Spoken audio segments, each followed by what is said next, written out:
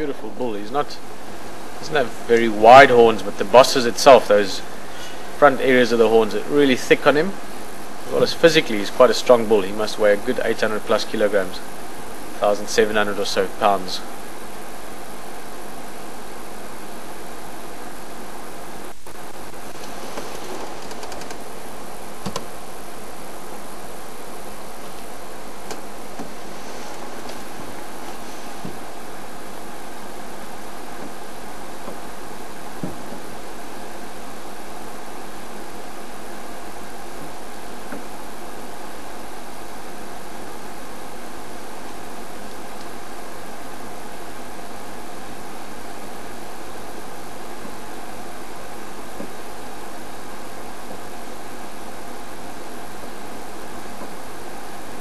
I heard actually a few days ago we saw this group as well.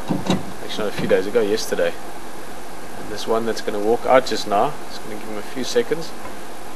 We spoke about him quite a bit. He's not the biggest bull yet, he's not very old yet, but he's got awesome horns. We'll have a look at him in a second.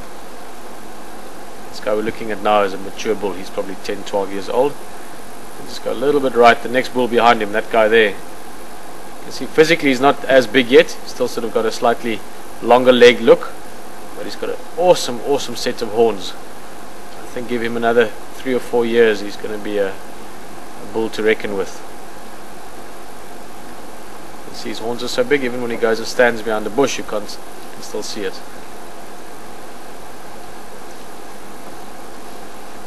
Oh, look at that, he's scratching his head against the tree now. Moving on again.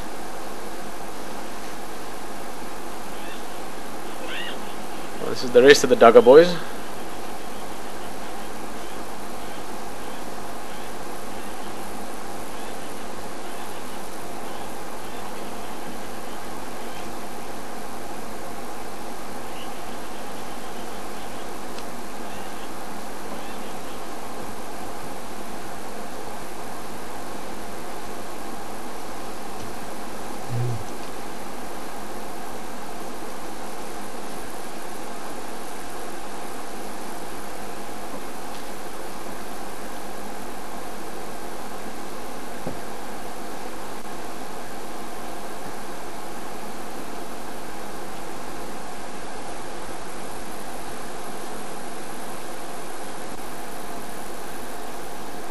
The last two to come across the road. They're at the back end of the herd. Both of them also really big bulls, probably between 10 and 15 years old. Buffalo can live up to about 20 odd years.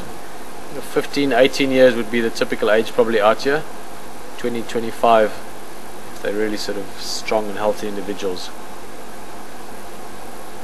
It's sort of from 8 years older, 10 years and older that these bulls really get to be in their sort of physical prime, when they weigh between 800 and 1,000 kilograms. It's up to about 2,200, 2,300 pounds for really big bulls.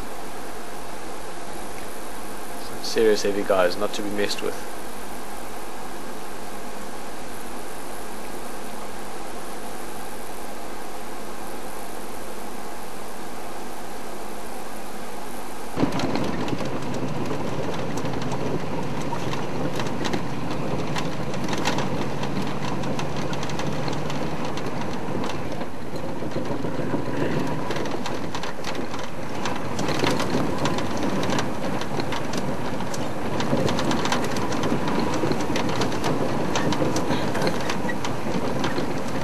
The sun just through the trees there.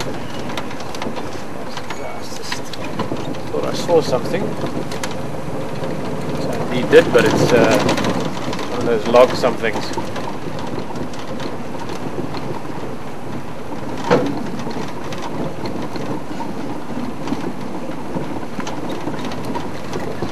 It stretches certain areas either north, south or east, west through the reserve. We did have big fires that can occur now the next few months.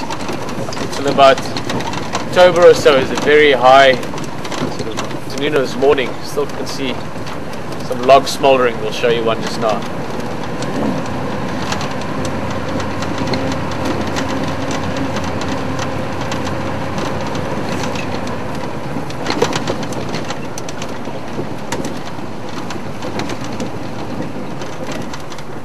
See down the bottom there,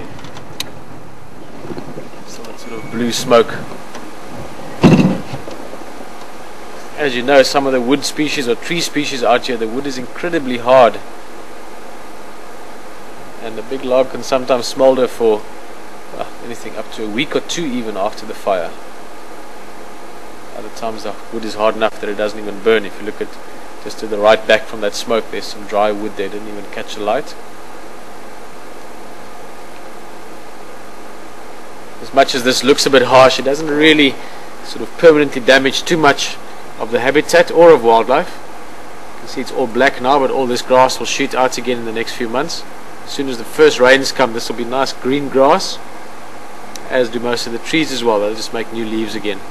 Most of the animals that live here, they either go underground in burrows if they're small little guys, or your big animals obviously just run away or crawl away or fly away or do whatever they do to move to get away from the fire. And of course the major benefit, if you do get a way down for the evening drink, watch them for a while, see what behavior they have, might clean their horns a little bit, and then we'll get back to the vehicle soon.